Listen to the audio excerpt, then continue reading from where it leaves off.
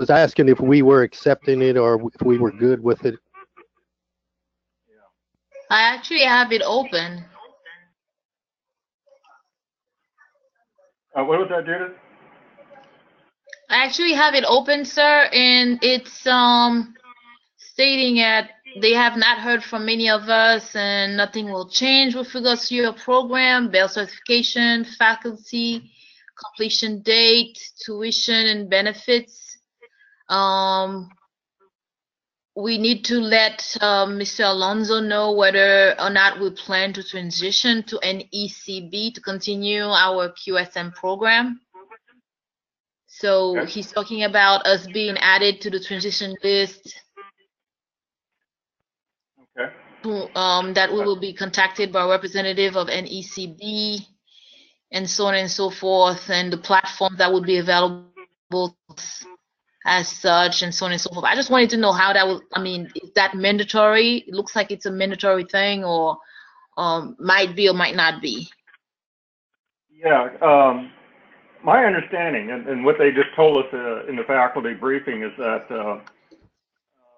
nothing changes for you guys operationally, in the way we're going to be doing the class.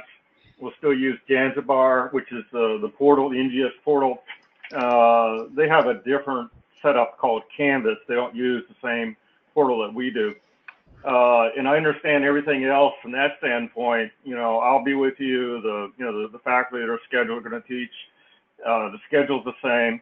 Now, the issue, I think, is what your diploma says, and whether you have, the NGS, the National Graduate School of Quality Management, or it will be from NECB, the New England College of Business.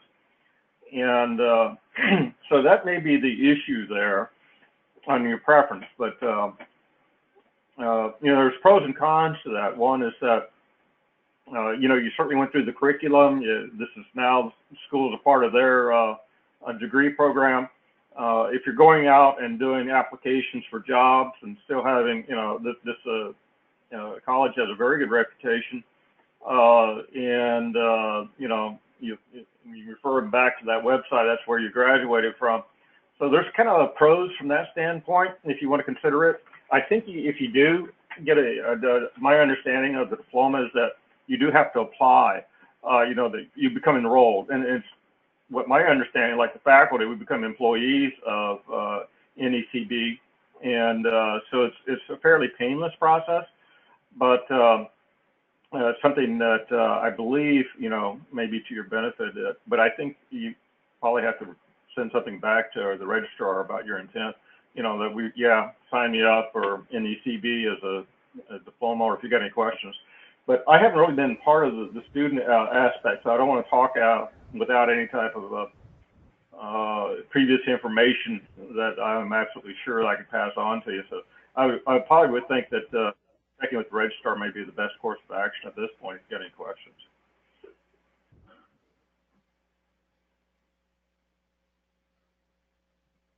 Okay. And also they have other degree programs that they offer there, and there is a doctoral program. I'm not sure if any of you are considering going on to get a DBA, doctoral business administration, and but they'll offer that as well. And it's basically very similar to what it actually is, the NGS version of it. They didn't offer doctoral degrees previously, so this is one of the benefits to NECB joining in with the NGS. Okay. So, any other questions or comments, folks?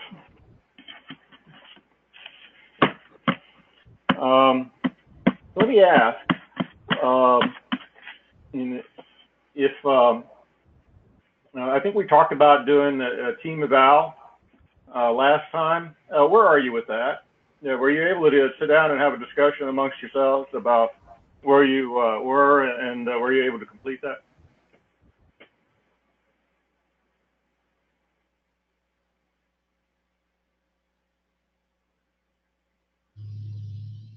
I thought we did that last time. Were we supposed to do another one? Oh, there was a consensus, yes. right? You. Because last time we were missing 2 members of in the survey, sir, you're talking about? Yeah, right. Yes, sir. And well, we didn't really get a chance to include everyone as yet. Okay. All right. Well, I really would like for The you on holiday. yeah. Um, so if you haven't been able to do that, I mean, that is one of the outcomes of that is for you to have a discussion amongst yourselves.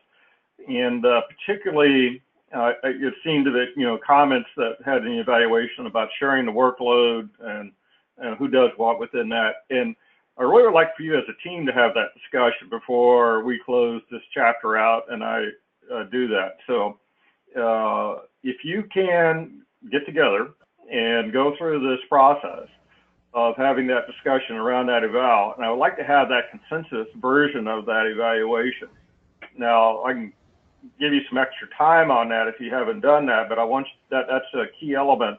And it's really not for the school as much. We kind of check progress. I kind of know where you are, but it's also really for you as a team and just having that discussion going through with that and going through that to see where you rated each other and where you think you want to change, and particularly for the last few months that you have, of course. It's been my experience, things kind of get accelerated towards the end because you're bringing in the project into closure. You got the last couple of courses. You're going to have to brief your champion on your findings, on your recommendations, and include those recommendations before we graduate. So things kind of accelerate. And so if there's any, things that you need to talk about, any flaws or fissures in your relationships or how things are working, I really would like for you to do it at this point. And then if you haven't had the chance for all of you get together and had that discussion, and it ought to be a discussion, not just a paper drill, and do it at your next team meeting and send it in to me after you have that. And then, because I'm very much interested in that aspect of your learning. Okay. You start with a new course. I'm sorry. I just said yes, sir. Okay, thanks. I think what you start on Wednesday, right? This week with a new course. Sir, I believe so. Yeah, I think Professor Lotta, if I'm not mistaken, is it so? Okay. If you want, if you would, and then any one of you discuss it tonight when you can do that. But when you do send it in, I'm going to be looking for the consensus thing in that, and I can give you a couple of more days on that before I do grading. But I really need to have it, fairly quickly before I can close out the grades, because the DQs, as I mentioned, the discussion questions because of the holidays, the travel. Many of you, have families. And, I know NGS is probably 100% what you do, and that's what you live and breathe. But if you're like most of us, there are other requirements. So really, the DQs, except for that first week, is the only requirement you had. The team evaluation, and then these 2 presentations. So it's an important part of your grading. So I would like for you to guys go ahead and finish that up. And then hopefully you had a chance to practice your presentation as you went through. And when you do your briefing after this, I'm going to ask you what you learned from either going through the practice. Did you learn anything from as you went through that and listening to this, and what you may have gained from that? So I'm going to be interested when we do at the end of the briefing, what your reaction was when you went through that as a team. So, all right, those are really the introductory marks I had for you. Anybody have any others? Okay.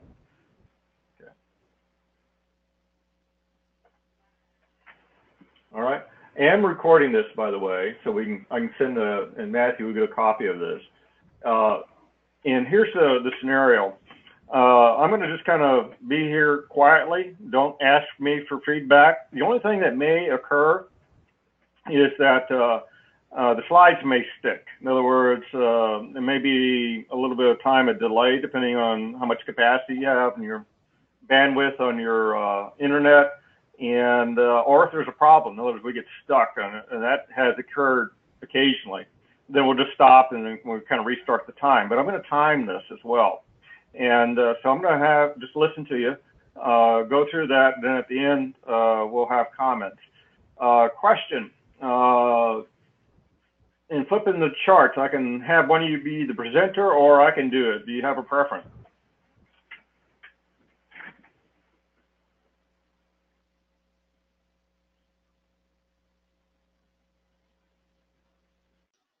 I think it's okay if you do it, sir. Okay, all right. All right, I can handle that. Okay, slide flipper. All right, so are you guys ready? Okay, and what I'm going to do now, I'm going to switch me off, and so that you can concentrate on your presentation. And the part that Matthew has, that's going to be handled. Are you having a reader? Is that correct? Yes, sir. Okay, great. And it is 8:14 by my watch, so you may begin.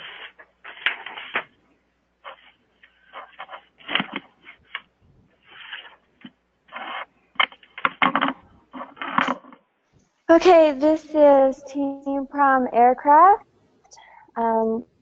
This is our presentation. Our team members include Judith, Jay, Matthew, myself, and DeCarlo. Next slide.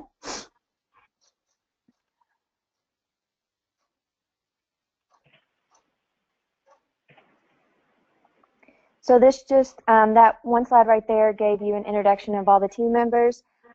This slide is telling you about the people that we have been working with. Our champion, his name is Lieutenant Colonel Christopher Dunson.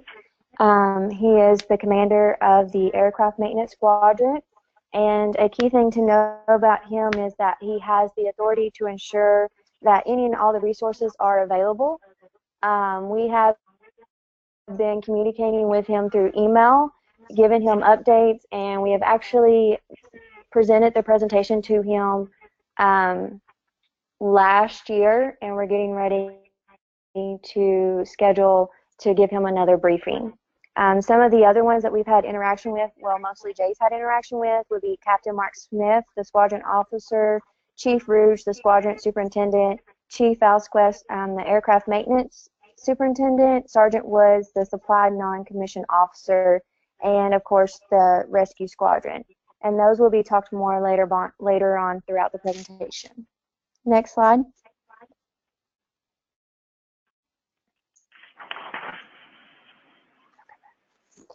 So this just kind of gives you a brief background about the 723 Aircraft Maintenance Squadron.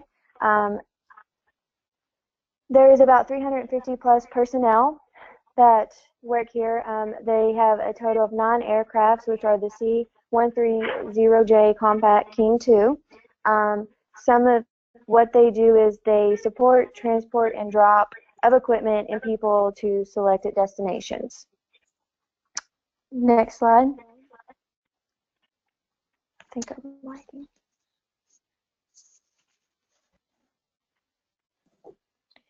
So this is just a slide showing the DMAIC model. We're actually going to go through all of these.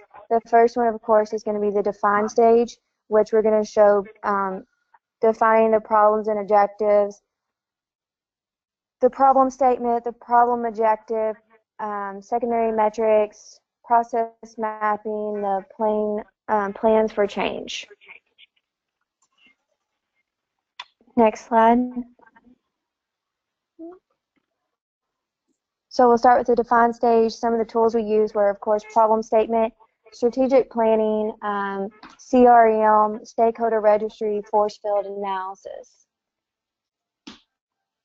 Next slide.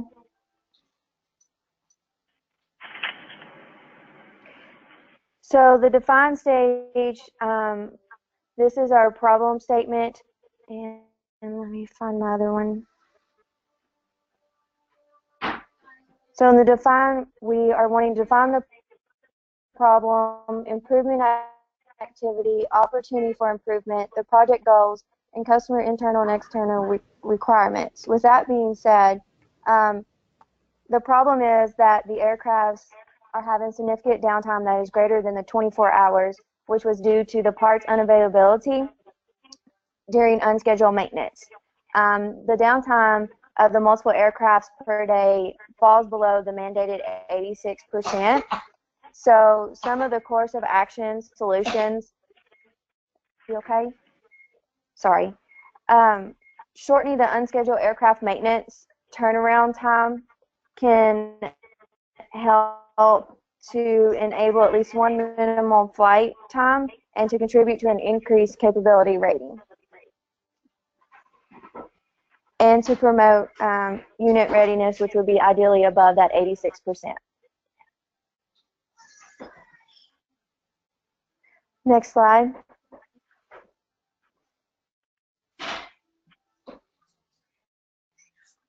Sir, Judith, for this slide, our main goal for this MVP is to support the champion by providing him with a possible solution for the problem at hand. First, we have determined the root cause of the problem, which is the missing parts of enabling the aircraft to be fully mission capable. We have focused on the root cause in order to find the right solutions. Our hope is to be able to provide a streamlined process to enable the champion to meet his strategic goals. Slide, please. The SIPAC process map, this time right here, sir, pretty much shows a good summary of the parts procurement process as we see within the 7th or 23rd Aircraft Maintenance Squadron.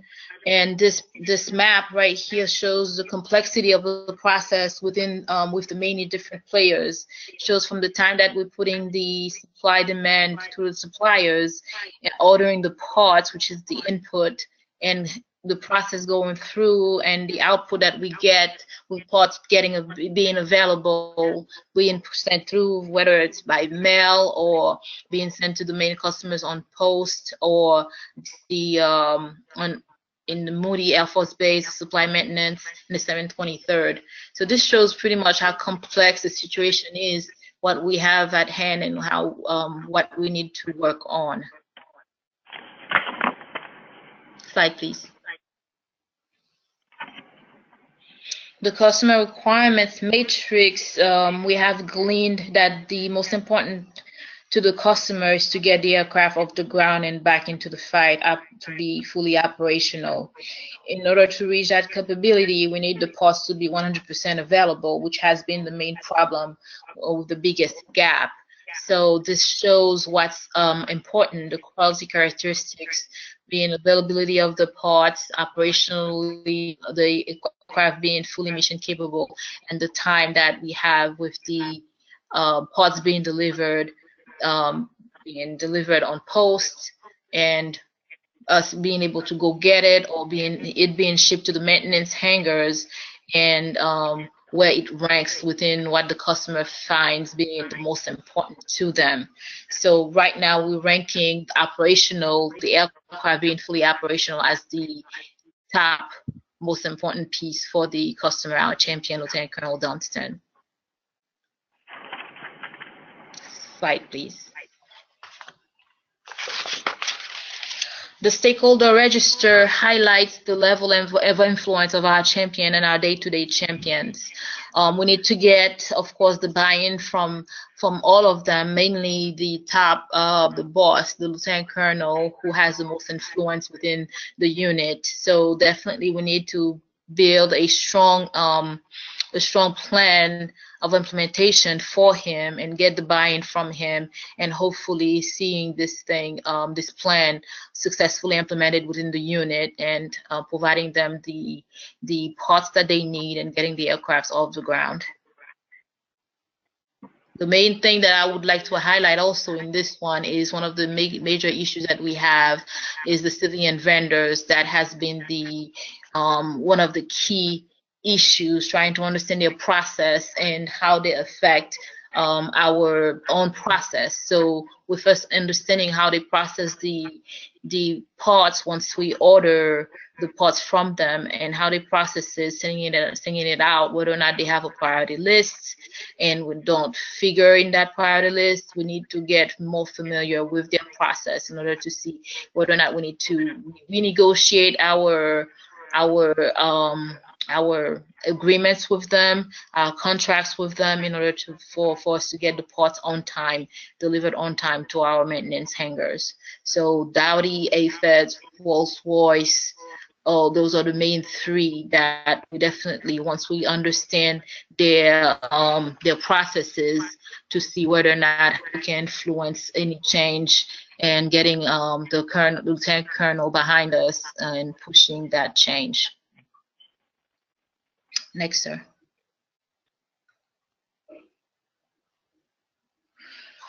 The force field analysis provided us a framework to look at the factors that negatively affected or influenced the situation within the unit.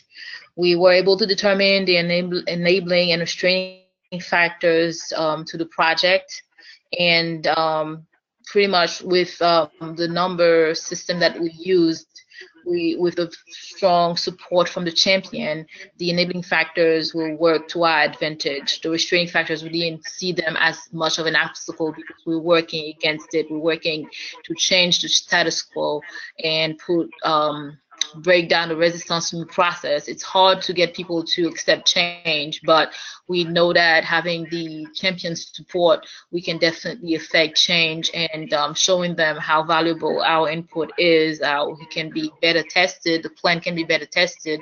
They can definitely see how best to utilize it to their advantage, which at the end of the day, their main goal is to get the aircraft off the ground, fully mission capable, mission. So we think that with the top one being getting the buy-in from the champion, getting his full support, we will be able to positively affect any restraining factors for the project. Next, sir. The next phase we will be going in over, it will be the measuring phase, which Matthew and Carlo will provide you with the briefing, sir. The tools we've used, process map, benchmarking, and data collection plan. So I will be followed by Carlo and Matthew.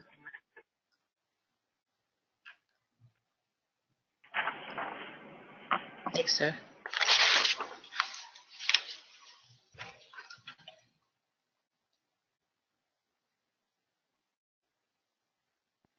Next slide, sir. Carlo and Matthew will brief.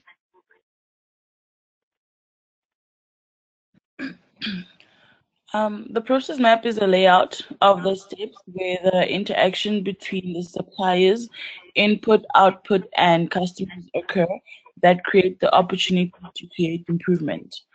Going from the aircraft entering non-mission capable status due to a broken part, the potential routes of the part procurement process, whether on-site, on-base, or from the vendors, and ending with the aircraft having the new part and entering fully mission capable status.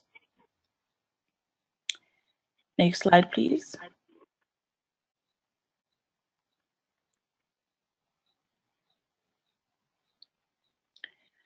With the primary benchmarking, we present the potential benchmarking partners depending on the champion's interest.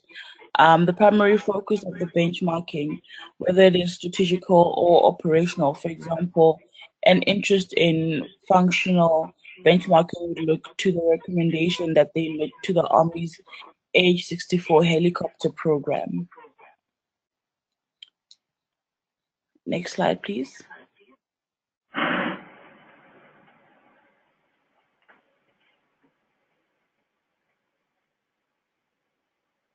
We have a list of secondary benchmark resources to offer our champion. For example, Carlo found an article that deals with the benchmarking contract management within the US Navy. We feel that it will be a resource for improving Air Force vendor relations.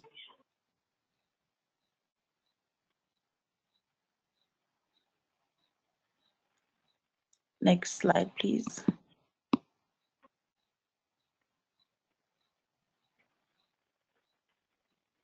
The data collection plan was put together with the goal of obtaining quantitative data as well as qualitative data in the form of the survey.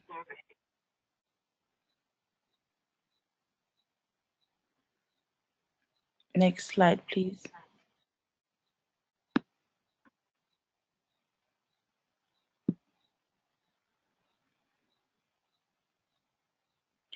Now moving to the analyzed phase of the DI process, the tools we use include the Pareto chart, the fishbone, the 5 whys, and the current value stream map. Next slide, please.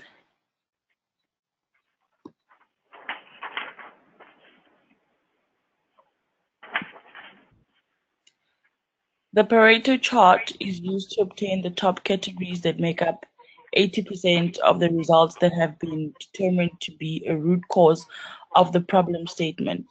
Usually a good set of 1 to 3 categories involves a clear source of the problem.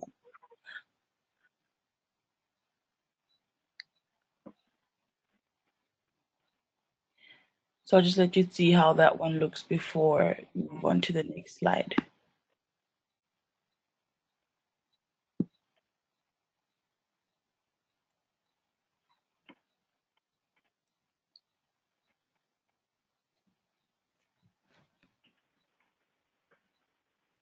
All right.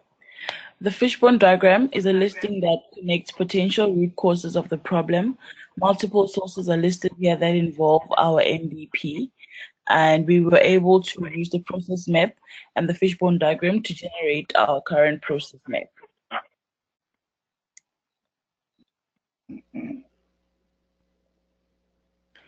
And then next slide, please.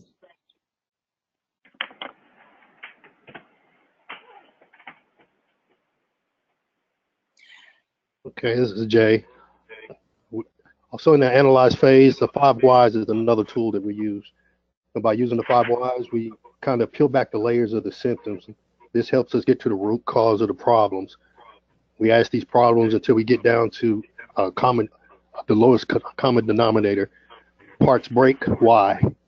Parts not on hand, why are the parts not on hand? Parts not in the supply system, why are these parts not in the supply system? Supply unit only has 1 shift. Why does the supply unit only have 1 shift? Basically, we're getting down to the excessive time between when the part is ordered to when the part is received or gets to the aircraft. Why is it taking so much time? Next slide.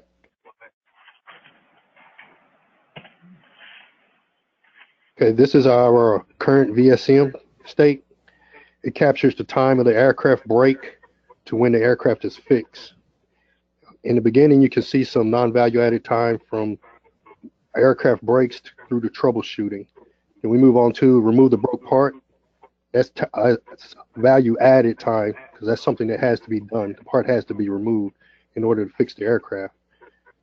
Again, new part being ordered, that's value added. You need the new part to fix the aircraft. Within the ordering process, we have some non-value added times when dealing with the vendors. Getting the part to us from the vendors. With that part being in the supply system, from ordering the part is received, a lot of the non-value added time. The end product of the aircraft is the aircraft being fixed and returned back to an mission capable status, that value added time. Next slide. Okay, this goes into our improvement phase of our DMAIC. Tools we use here, the lean theory of constraints, future value state map, exclusion and inclusion factors. Next slide. Okay, this is our process improvement goals. What do we hope to achieve? We want to reduce aircraft time, that the aircraft is down or non-mission capable, reduce the time that we're waiting on parts, reduce the parts delivery time, so the time that it takes the part to get from the warehouse to the maintainers. We also want to review process for continuous improvement opportunities. Next slide. Okay, this is our theory of constraints. Here we identify our most significant limiting factors, constraints that would prevent us from achieving our goals. List would be the contractors, the contracts with the civilian vendors, the logistical aspects of the warehouse, how they store the parts, how they deliver the parts, and the time that they get the parts to the maintainers. Next slide. Okay, this is our future state map. Here you'll see some of the Kaizen bursts. Those are the areas that we want to change, and those are the areas that we're trying to look at to improve on. Like for instance, the time that the aircraft breaks, that the part is removing. If we thought if we divide the team in half, half the team remove the part while the other half is ordering the part, that would save some time, because currently maintenance stops and everybody goes in and orders the part. And then all along our VSM, you can see our Kaizen bursts. We can describe the things, whatever we're trying to change there. Next slide. Okay, this is our inclusion factors impacting the improvement of our process map. Exclusion, scheduled maintenance. Inclusion, how maintenance shifts affect ordering the process. Inclusion is ordering the process on base or from the vendors. Down to inclusion, FMC rating, and time needed for the aircraft when the parts are available and on hand. The inclusion is the part storage and parts delivery times for the locations on hand and the base from the vendor. Okay, next slide. Okay, that is it. Anybody have any questions? Okay, I've got 8:35, so that gives you, well, okay, 20 minutes, I guess. Let's see here. All right, what I'd like for you to do, I'm going to ask each one of you to do a self-critique of your presentation, not only of what you presented, but also of your teammates. And I ask you to be, critical. What do you think went well? What do you think could be improved? And then also what you may have learned from the team experience would be the last question I have for all of you after we do that. But let's see. Who would like to start? Maybe we'll go in sequence. Megan, you want to?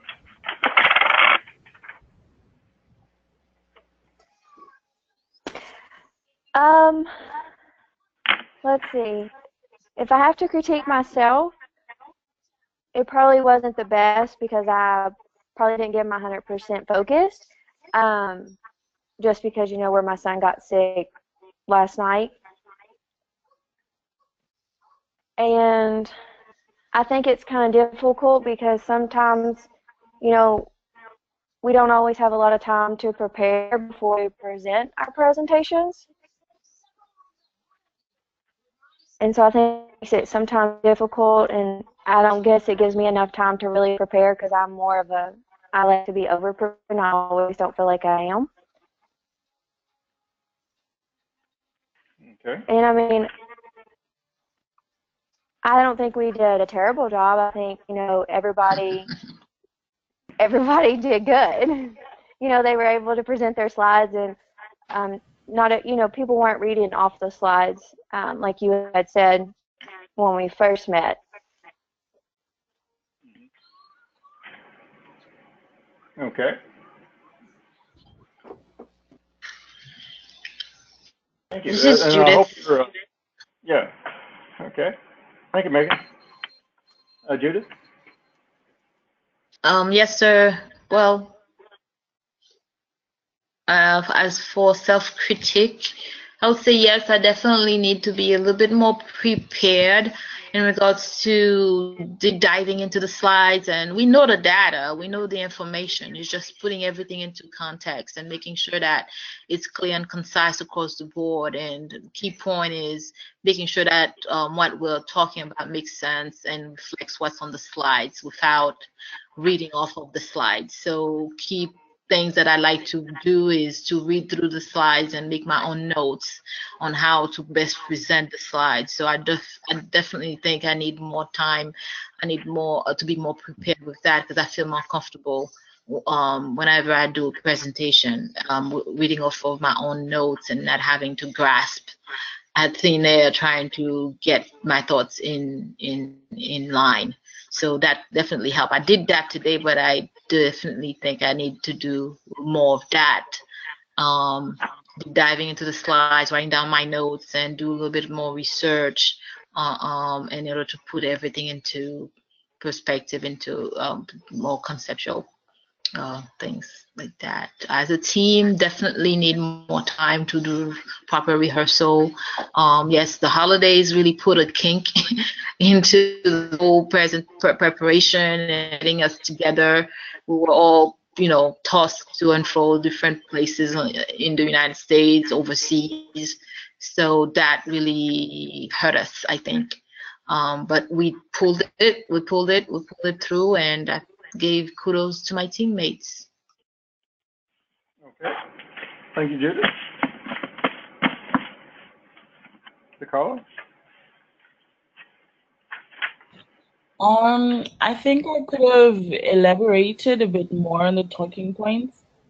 Yeah, and definitely I think I could have prepared more as well.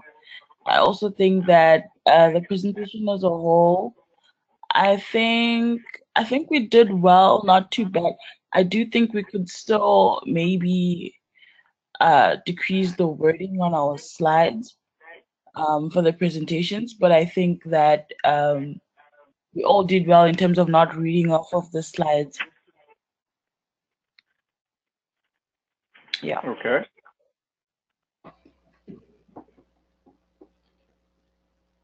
Thank you. Jay? Well, they say practice makes perfect. I guess that was evident with our presentation. We didn't have a lot of time to practice. We got the slides out late to everyone. And I think once we have that time to sit down and practice what we're going to brief, we'll do a lot better. It was good to see that my team is not as shy as they were before due to not understanding the military language or exactly what was going on. I was impressed with the briefings from my teammate. It seemed like they're coming along, they're starting to understand and put it together. So I was glad to see that. But you said we need more time. You sit down, make your own notes, and it helps with your transition process. You make your notes. It makes it easier when you practice. Okay.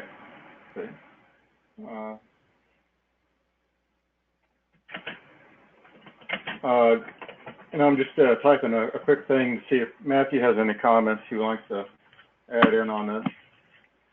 Okay. And I'm going to give him time to reply. Let me ask you while he's seeing if he wants to reply. How many times you guys go through as a team?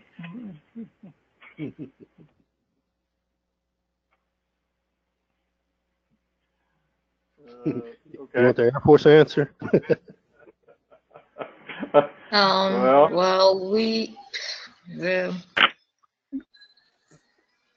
mean, we went through them yesterday one by one. Mm-hmm.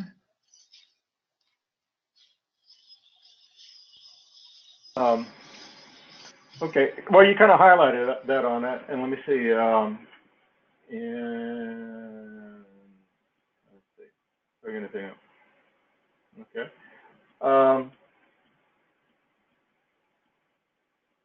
Okay. I haven't seen any comments back from him yet.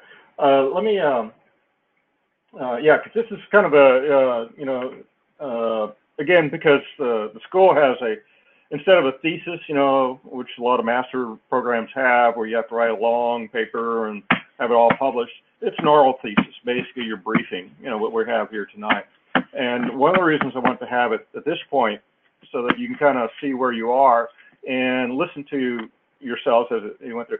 As you went through the briefing, did you listen, or did you get any new insights or anything as you were listening to each other brief? Was there anything you thought about personally, as you listened to your fellow teammates briefing, the things you thought about perhaps? I'm interested in what you may have learned just from the briefing aspect of this.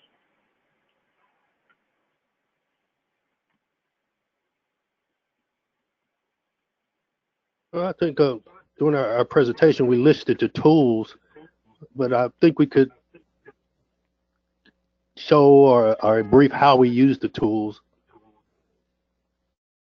Elaborate a little bit more on the tools. Yes, I agree, Jay. Okay. Those are good comments. Yeah, because I'm very interested in that, because part of the when you brief this back to a champion, to a client or whoever that might be, this project, you're talking about the content for a large part, but also if you can include in here, here's what this tool does, what its approach is, and then explain it a little bit further. You're not only helping the champion understand, but for the purposes of the school, part of my role is to ensure that you have a firm understanding of the tool and using it appropriately. So I would reinforce that. That'd be kind of a thing across the entire team, that you have the ability to kind of talk about the tool a little bit more, what it is, what it's about, and that such. Okay. Any other comments about things you may have thought about when you were doing the presentation?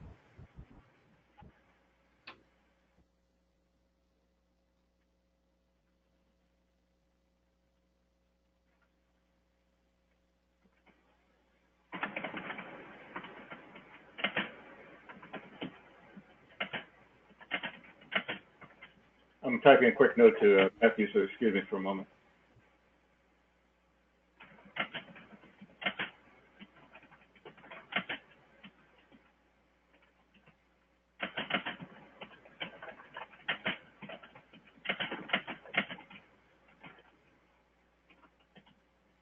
Okay. Okay, let me give you my impression then, okay, as we went through it. I want to go through, and I'll just go through a few of the slides and then comments. I agree with you. You are probably more comfortable than I've ever heard you brief up to this point as a team. You guys were, talking how to flow. You had, information here. There's several of the things I want to highlight that I thought was really particularly good that each one of you kind of went through as you did your briefing, and then I'll give you some tips here about ways to improve this presentation and also your individual understanding of that. I think your idea that the fact is that this is a different business sector that most of you are in, different operations, different terminology. Didn't seem to inhibit you as much as it maybe has before.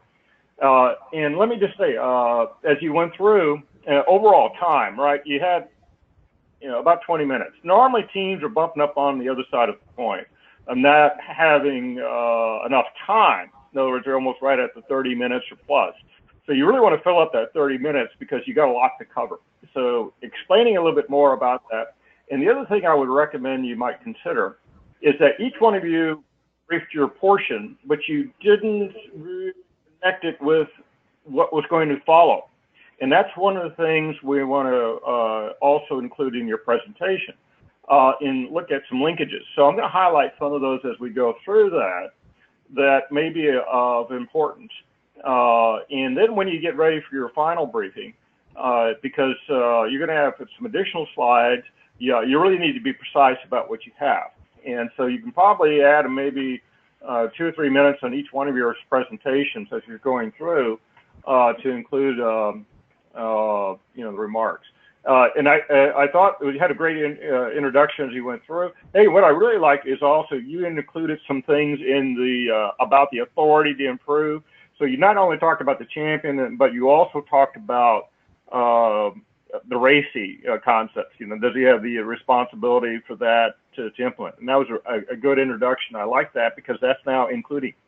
One way you could have linked this a little bit further you could have said later on, Judith will cover the actual roles and responsibilities and how each one of these are important. And we'll expand on that when she briefs you about some other key members of this. And that's one way you can tie this in to your key stakeholder chart that Judith taught later.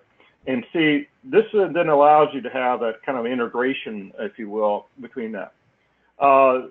Background, I thought you gave a good background on it. The DMAIC model, overall, here's the process. Talk about it, what you have. I like what you included in here. There's a few things on this that we don't do, like the process schema under here. We don't teach that there. There's a couple of things, decision-making measurements. We really don't have that a lot. But basically, this is what the team is following. Let me ask you, where are you in this process right now? Where do you think you are as a team? What phase are you in? I think we're in between the analyze and improve phase right now. I agree. Okay. All right. Okay, let me get my webcam back up just in case, so you can see. Yeah. Yeah, and one way to improve this chart would be just to give an arrow or something that says, here's where we are right now in this presentation. And so you use it not only to show the methodology, but where you are, because this provides a pretty good roadmap about this. Whoever you're briefing, if you're briefing the champion, hey, so really clearly, here's where you are, where you think you should be in this. So that's one way to improve that. Define phase, okay. These are some of the tools. You got it: strategic planning, SciFox, CRM, force field analysis, and there's one other that should be in here. Anybody know what it is?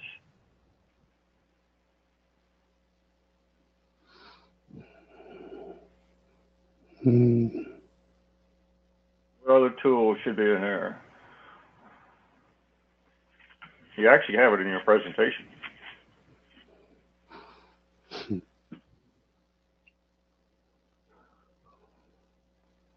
Anybody want to take a guess? Not the Pareto chart. Wouldn't be a Pareto, not in the define phase.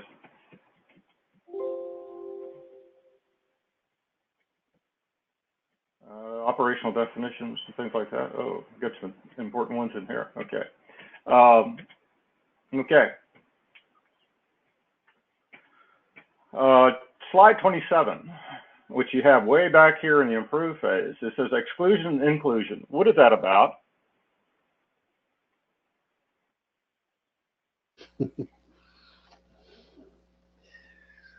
Are you talking about what's included in the project, excluded in the project? Yeah. Is that probably something we really don't need? So right here, this chart, because part of the thing that you want to talk about in define phase up here is that you're defining scope, right? You're telling what's included in the project, what's excluded in the project. Yeah, we're not looking at, all airframes. We're looking at just these. We're looking at those for scheduled maintenance or unscheduled maintenance. And so that type of discussion would be appropriate. And a macro flow chart is typically part of that define phase. So that would be in that chart that you actually have way back there, which you have inclusion, exclusion, actually is a pretty good one that talks about that. So a macro flow chart would be the one you want to include also in your define phase. Here, I thought you did a good job, and here's what we are about. Okay, here's what our problem statement is. And this really is the only thing that you should refer to then. And I would include it when you talk about what your improvement goals are later on. It's your goal is to do this problem statement. Okay, that is your mission. Okay, and at the end, as a briefing technique, I would just copy this same problem statement and put it in the end and says, this is what our recommendations now solve. Keep this in focus, because this is what you keep referring back to in the entire course of your project. This is what you're out to do. So you always say, hey, this is how this impacts this.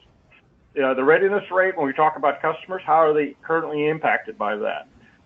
So one of that type of things is that you want to do. The other thing you want to do is never put in a demand model your solution up front, okay? Because what you want to do in your story of telling your project is saying, this is what we looked at, and your solution is actually in your improvement phase, right? What you're recommending for improvement. And so you don't put it up front without showing all the data, all your good analysis, all the root cause analysis. And then out of that came a solution to address the problem. So just leave the problem statement standalone and put your solution, your recommendation for improvement in the appropriate phase. So it's out of sequence from that standpoint. But you did a good explanation. I thought, the priorities here. And SIPOC high level. Okay, you talked about the complexity. I think, Judith, you were briefing this part. And let's see, I also wanted to mention before I transition, I think, Megan, you had 7 minutes or so, I think, by what I had on my watch for you as you went through. And so that is about right. SIPOC, when you went into the Judith, I thought that, you talked about the complexity of that. And one of the other things that SIPOC provides is a high level view of the entire project, right? It shows all the different components in it. And one of the things that you might, include in addition to talk about the complexity of this, but also what's included, because part of the define phase is talking about scope. And when you show the SIPOC, you're able to show to everybody what are the, what are you looking at? What are all the things that the suppliers, inputs, and I think the suppliers became a big part of the discussion, as I recall, as we're going through this. And one of the things you may want to look at then is as you talk about these customers here, and then you talk to the CRM, which is right after that, because you got support section, this and this. How does this chart relate back to your SIPOC? In other words, which of these customers are most interested in this? Because you talk about readiness rate, but is the support section, aircraft maintainers, supply maintainers, and this, okay, all interested in that, I would think, they want to have a fully mission capable, but are there any distinctions between those customers? And which ones are these? Are these reflective of all those customers? Or, so you're kind of just linking it a little bit tighter with your SIPOC with that. And I know when they had the listings of this, they were kind of out of sequence, but it always is good for you to intellectually, tie the customers that you got listed on your SIPOC to the requirements here, not be just a technique to refine that a little bit more. Yes, sir. Yeah, so you did this. I thought you did an excellent job on this stakeholder register. Not only did you talk about, you just didn't say, here's who they are. You talked about which ones are most important, right? You talked about, a lot of things that you withdrew from that about the importance of the people on this chart and how you were going to manage them. That's a very good technique. I like that a lot. That was well done, and that you talked about that area. What you can do is talk about the purpose of a stakeholder register. You had a project management class. This is, again, how you talk to each one of these tools. The purpose of the CRM is to get the customer's requirements. The problem statement is really your champion's requirements. And then you should say, well, here's the customers our champion serves, and this is what they're really concerned about. And then here, what you're looking at then is the part of this, requirements matrix is that the CRM, this is what we got to look at, this is what we're going to focus in on, ensure we deliver on these requirements. The stakeholders, these are the ones we've got to deal with within the project, so you talk about, we use it for communications, which ones are really important, which ones do we have to manage, those type of things. That's good. Force field analysis, I think you did a pretty good job with that. Remember, it's kind of a living document. If there's anything that's going to be now when you do your improvements, okay, is there any recommendations you'll have later on in how you dealt with these restraining forces? And a lot of times this happens when you do your recommendations for improvement.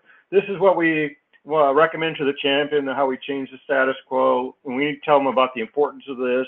We need to have them communicate, tell them what the data that we collected meant, maybe tell them folks the importance of it, whatever that is. But sometimes you use this force field analysis to go back through and review your recommendation of improvement to see if there's anything you need to address to have that.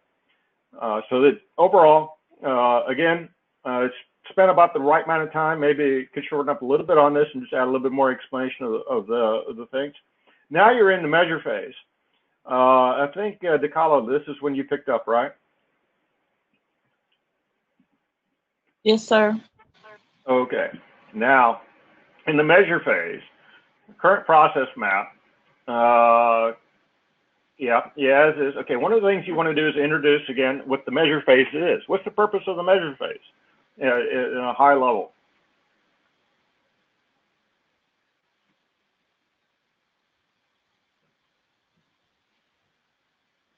Okay.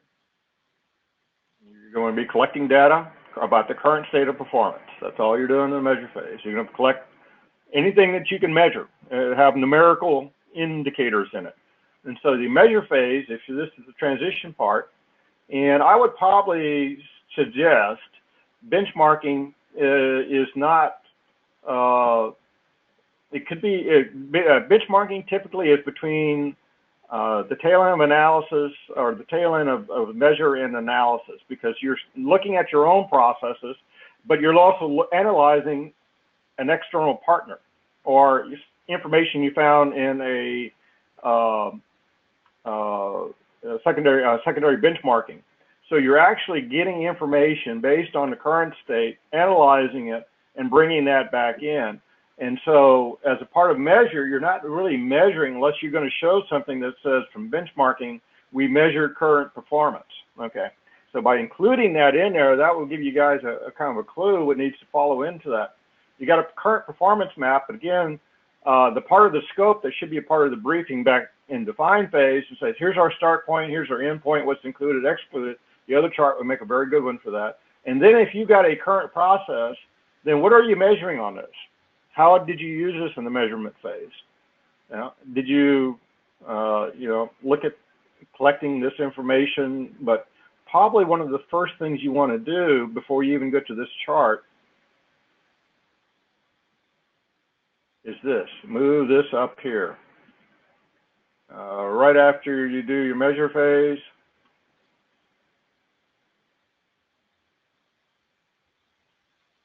okay. Measure phase. I'm trying to get to the, I'm moving around. Data collection phase, right after that. Okay, so after you got the measure phase, I guess I'm not moving it right here. Measure, data collection plan, because it's all about collecting data. Okay, and now what you should show then right after this is all the data that you collected. Now, how much of this here, parts received late, parts not, survey data, this is all done? Is everything collected on this done? Because it indicates it is. Okay. Do you have any charts on this data here? Sir, we do. Okay. Yeah. We have okay, it's called Health of the Fleet, and it has all that data on that. Okay. Yeah. So what you should do after you have your measure phase, then you want to show what's the data that you collected from this. So sequence-wise, benchmarking wouldn't be the ones that you would do because this is looking out externally. Does this make sense? What I'm saying is that here's measure phase, current state, collect that, and then you show the data. And that benchmarking probably would be something that's further down into this. Okay. And what was the thing that, what was the information that you had in here? Here's the topic, right? And then the benchmarking findings, which I think are here. Okay. What came out of here? Are there any recommendations that came out of here? Because you got a lot of kind of things in here. Could you put it in a nutshell? What are you taking from your benchmarking research and moving into your improvement? Are any of these things in here that you got from the benchmarking are now going to be included in your recommendations for improvement?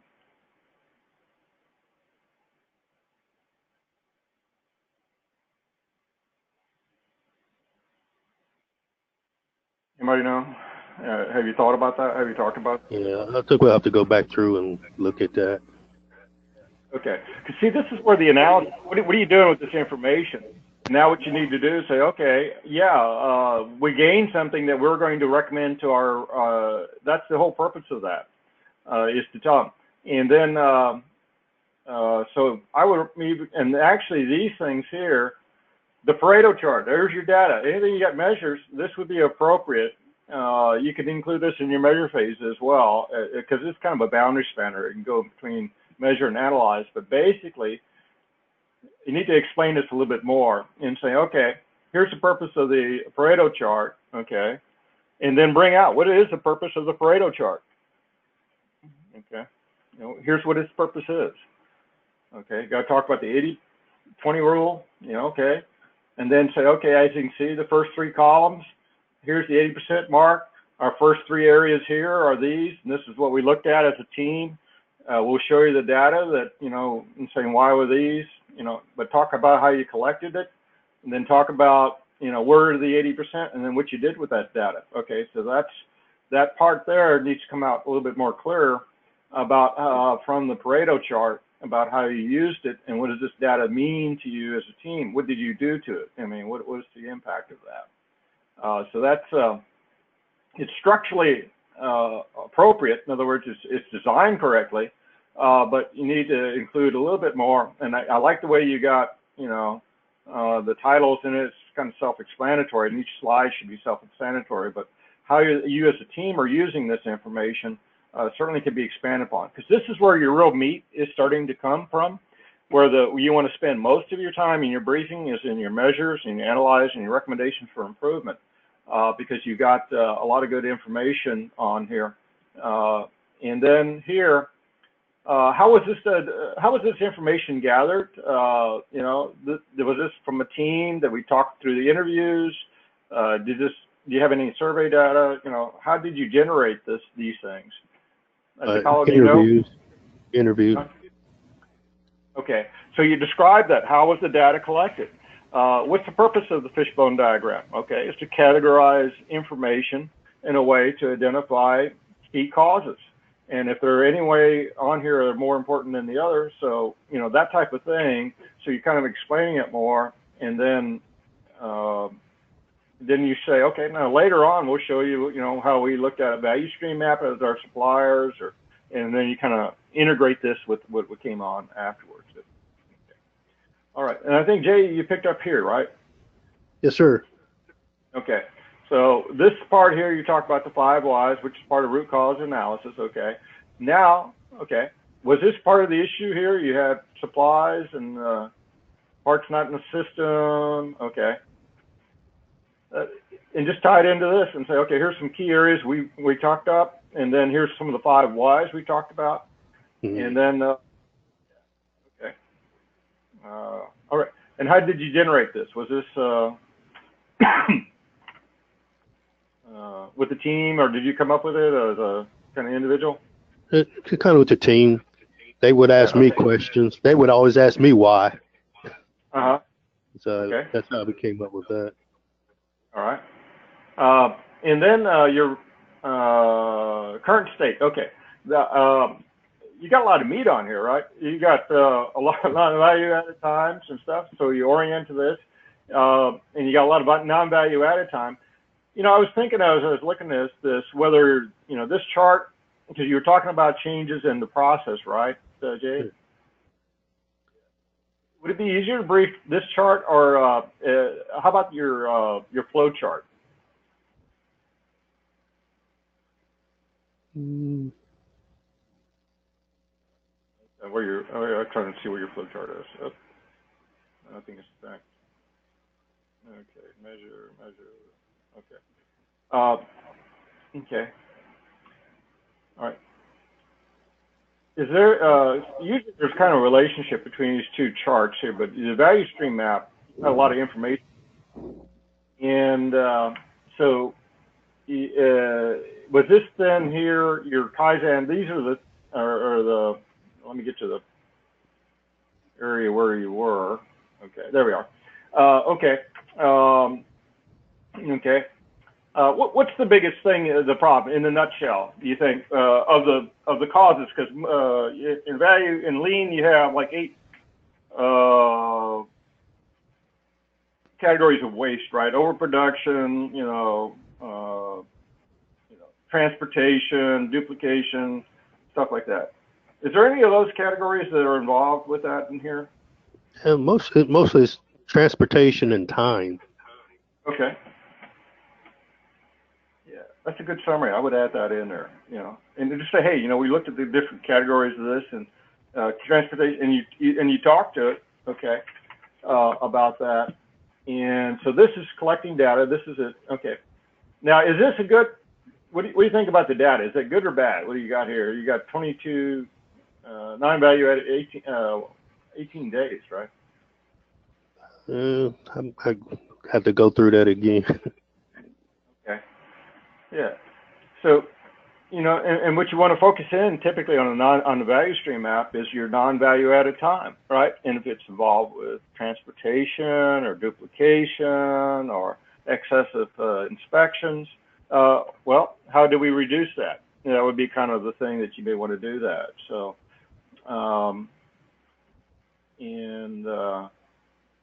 okay.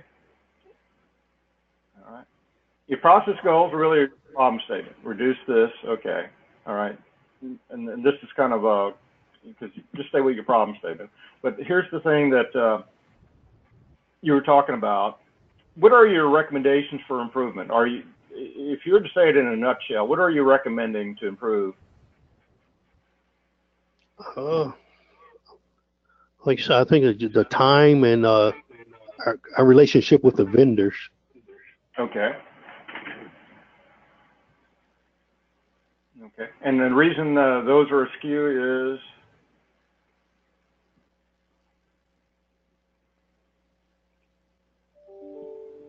Are the vendors taking too much time?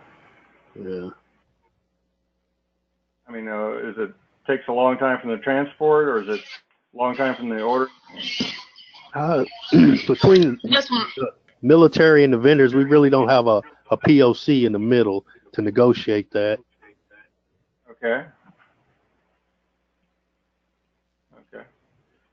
So what I would recommend that you have here, okay, because you got a lot of things that limiting factors and things. These are also contracts with the vendors. Okay, these could be things like on a fishbone, right? Here's a problem. Okay, we update changes. We have logistical warehouses that we've got inventories. So you got a lot of things in here.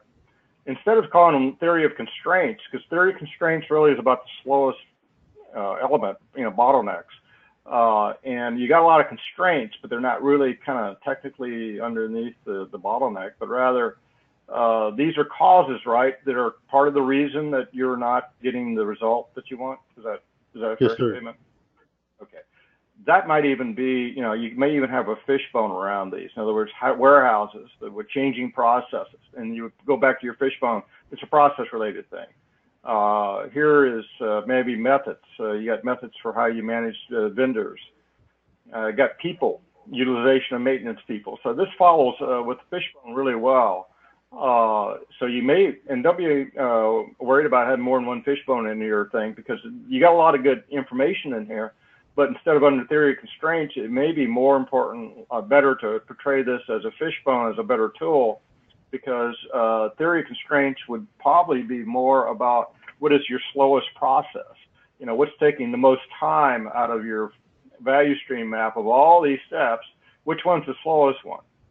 Which one's has the least value added time, and then you say, okay, how do we decrease that? That would be how, you use these tools in a way. Does that make sense, or am I getting overloaded here with you guys? With the second fishbone, I mean, what would we title that? What would be the title to that one? Well, this would be probably part of the things, because you came up with these when you can have it back when you had the other fishbone. You have a lot of things in it, or you can add these into that one fishbone that you have. Okay. But if more than that, if you think it's distinct enough, you may want to just maybe make two of them. Okay. Okay. So, yeah. So some sequencing here on this.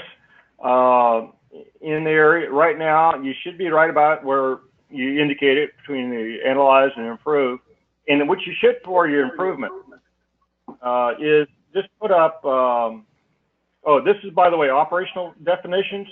This is a good chart, but it shouldn't be in the backup. It should be over right after your data collection plan.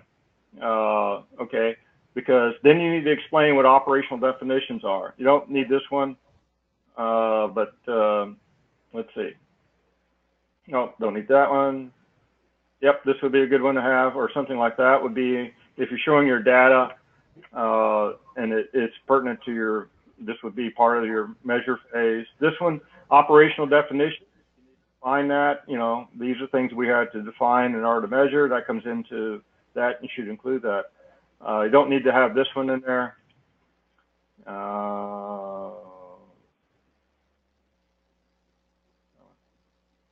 Looking at scope. Okay, this is scope discussion, right? This is actually part of the define. So if you want to include the verbiage of this in your define phase, that would be appropriate, but that chart could be just a part of your narrative. You don't have to have it written. And strategic priorities, I think you already covered that. And so there's a couple of things on the additional ones I might recommend you conclude. This one, as I mentioned, are these things that are outside of the project, right? The things in the am I reading this correctly, that these things are included in the project, these are external, or not included?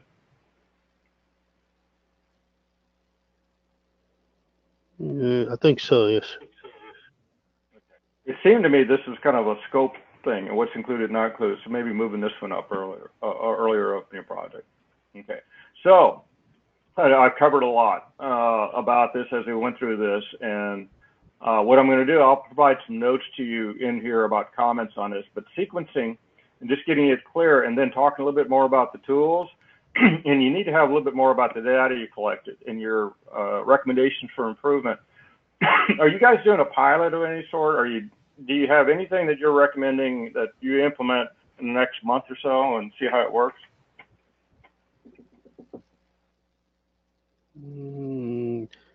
We haven't discussed anything like yet. Okay. All right. Okay, because you said, is it taking too much time to get the parts? It is. Okay. One thing I could think of is if they could add another supply person. The supply person only covers one shift, and most of our maintenance and flying is during the evening and at night. So when the aircraft breaks, we've got to wait for them to come in the next day in the morning to order the part. Okay. All right. So if there's improvements like changing the shift or decreasing the time, you know, because you got a lot of non-value added time here, like, you know, 15.7 days. If you have a way to just improve that, you know, by reducing duplication or improving availability of people, whatever that might be, you know, you certainly want to give yourself recommendations. And then when we look at the benchmarking under improve, if there's anything you got from the benchmarking that you're going to recommend to the champion, put that on a chart for recommended improvements. In other words, we looked at somebody else's process, we think they have a really great SOP on that, or, you know, whatever that might be. Typically you include from your benchmarking as well as from your process analysis recommendations in your improve phase, and you put it on one chart and then run it through that way. So I've covered a lot here. Let me kind of just go back to you guys and see what's your reaction, and what questions do you have? The first question I have is you did record this, right? I did. Yes. You said a lot, and I'm trying to remember it, but I'm like, I'll just go back and go through it. Yeah. No, what I'll do, I'm gonna. Yes, I was trying to take some notes. Yeah, as was I. Yeah. We still have a little bit more work to do, sir. The main important thing, as Jay stated, we're all getting more at ease, familiarized with the data, with the information, with the unit's problem set. And so the main thing is to, as you pointed out throughout the presentation, those things that we need to discuss and fix within the slide deck, understanding all of that and putting it the right way. Yeah, because one of the things that's really important is that when you get your data collected, because this was where your information should flow from. What was the data? You looked at this, but you also looked at time. You looked at, vendors. There's a lot of other things you just told me you looked at that you didn't give yourself credit for in here. You looked at, if I looked at your value stream map, you looked at time, go to cross. So just in addition to what you have here, and I suspect you didn't do this in June, July, because you had your lean class back in late fall. So you collected some additional information. You got some fishbone diagrams where you got some additional information on there. So just kind of thinking it through about what's the story between all this, it'll tighten it up. And then on your benchmarking here, I really don't care who found what, but I do want to know what you got from your benchmarking, from your secondary or your primary. Of all this, there'll be another one and saying, here's the recommendations. Okay, you got findings, which is what you got from the benchmarking, and then are there any recommendations? And when you do the benchmarking brief, by the way, be sure that you include a definition of what secondary is. We did this through online research on looking at information available in the public. We didn't do primary, which is going out into visiting another organization. So you're kind of describing, and this is the same thing with each one of these tools, what you did, and a little bit more of those things in your presentation will make it demonstrate your knowledge that you have already in a much fuller sense. Okay. Other questions or comments?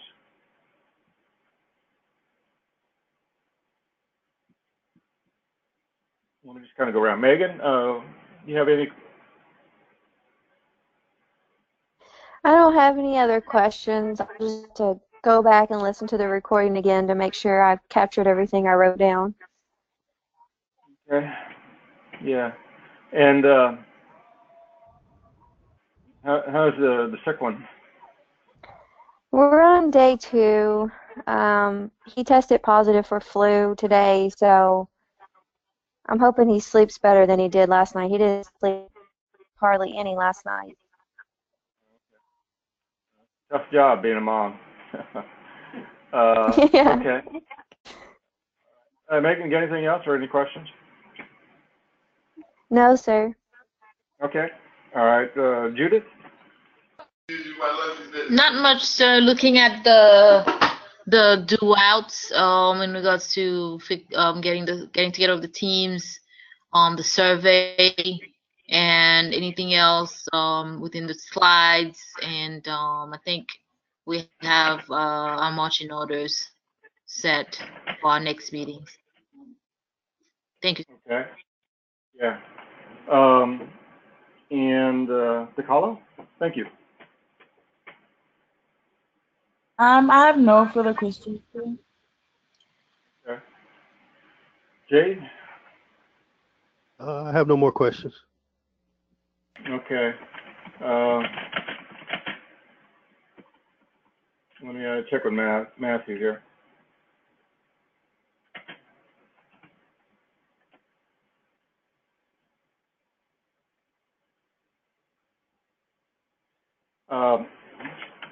So, if you will, and I think Matthew had proposed maybe by Thursday, I would like for you to get together, after this and then go through that consensus and then send me that form. I'm going to be I have to do grades probably by this weekend at the very latest, so I would like to have that as an input.